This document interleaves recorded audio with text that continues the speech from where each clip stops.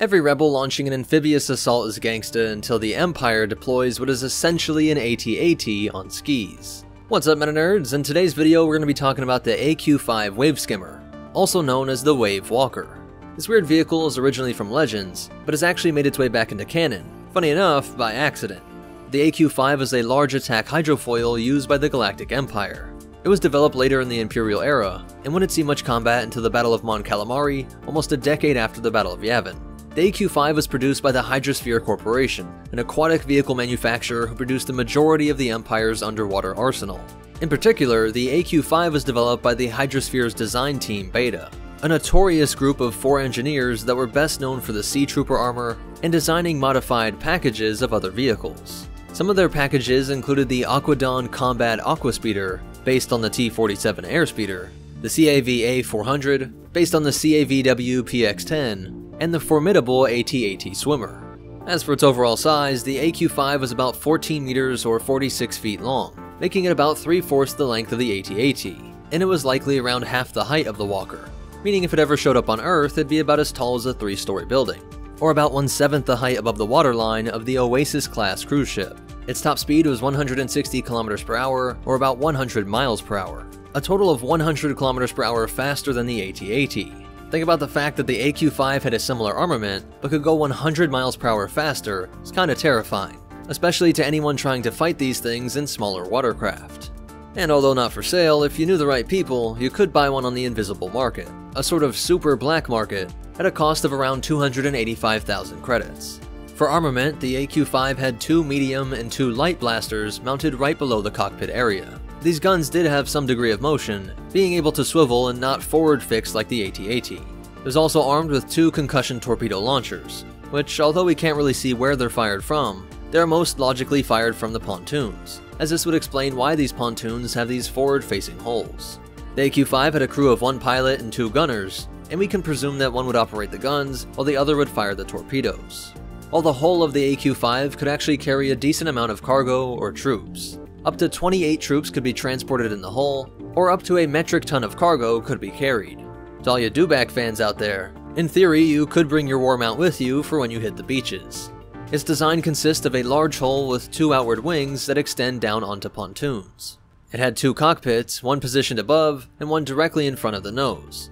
This upper cockpit is most likely where the pilot and one of the gunners would sit, while the lower hull cockpit is most likely for operating the torpedo launchers.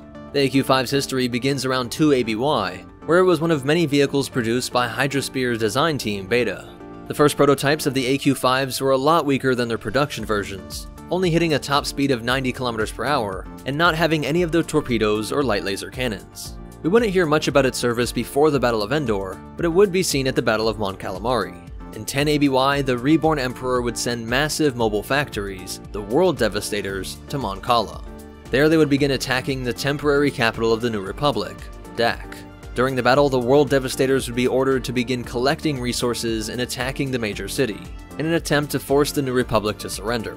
The battle would be in the Emperor's favor until Luke, who had joined the Empire as Supreme Commander to bring it down from within, got access to the command codes to the Devastators, and then gave them to R2-D2. The little droid saved the galaxy again, and issued a shutdown on most of the Devastators, disabling their weapons, shields, and engines. Seeing the massive machines now weakened, the forces of the New Republic began attacking the dormant Devastators. Sea Commandos were deployed on amphibions, a type of attack hovercraft, in an attempt to board these superweapons. The Imperial crew knew that the World Devastators were not going to last long if the enemies made it on board, so they formed a new plan.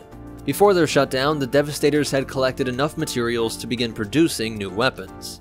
So the crew reactivated the factories on the Devastators in order to buy them time as they tried to get the machines back online.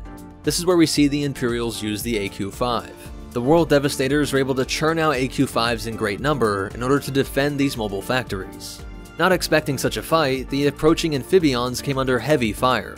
The AQ-5s were absolutely devastating, as the Sea Commandos' crafts were only lightly armored, and had just a single anti-personnel laser cannon. The only major threat the Waveskimmers faced would be from starfighters, and even here we see the AQ-5 could absorb a good amount of fire before being destroyed. But despite their effectiveness, they were still unable to win the day for the Empire, as R2 initiated a virus in the World Devastators that ordered them to begin devouring each other. The pilots of the AQ-5s were forced to helplessly watch as these two super weapons turned each other into scrap. This would be the only major battle that the AQ-5 would be seen in, but it can be presumed that if ever the Empire came across an ocean planet in need of invasion, the AQ-5 would be there, riding atop the waves, guns ablazing. A customized AQ-5 was used sometime during the Galactic Civil War by an Imperial noble named Reginald Heniper Snopes III.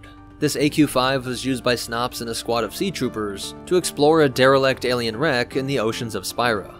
The main differences between this version and the standard AQ-5 was that it was actually used for touring operations and had additional larger glass windows. Spira was a major vacation planet that was under Imperial control, and nothing says Imperial vacation more than going on a joyride in a military hydrofoil. Despite being a touring vessel, it was still operated by the Imperials and was armed with 2 light blaster cannons, as civilians tend to get a little nervous when riding on top of pontoons full of torpedoes. The reason it still had these light blasters was most likely to ward off dangerous ocean life, as having your passengers eaten is a quick way to get bad reviews on tourism holo sites. The AQ-5 Waveskimmer has made an appearance in the novel Moving Target, A Princess Leia Adventure, and was first visually depicted in the story Leia and the Great Island Escape, although now they're just called Waveskimmers. The Waveskimmers in canon look a bit different from the way it was portrayed in Legends. Its central hull looks much shorter, and the gunner's position now has this viewing window.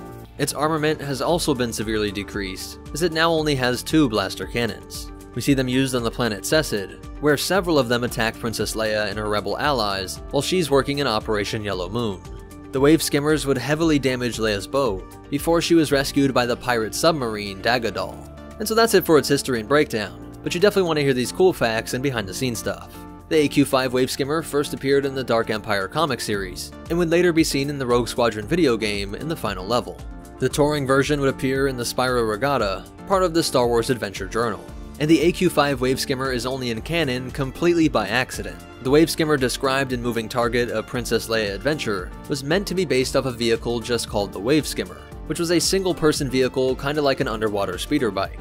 The author of Moving Target said, quote, "Can't speak for Cecil, the co-author, but I was thinking of the West End Games jet ski things. The Waveskimmers he was thinking of had their first appearance in the Star Wars role-playing game created by West End Games. But when it came time to illustrate Leia in the Great Island Escape, the artist must have found the AQ-5 first whenever they searched for the Waveskimmer."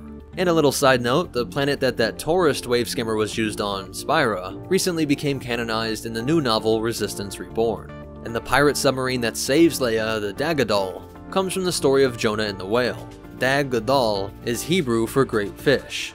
So that's it for the AQ-5. If you want to connect with us on social media, find ways that you can help support this channel without it costing you a thing, or check out our Patreon. Be sure to check out the links in the description. Special shout out to our supporters over on Patreon. But most important of all, remember, don't get the cheaper Groupon for the weaponless Waveskimmer, and the Force will be with you, always.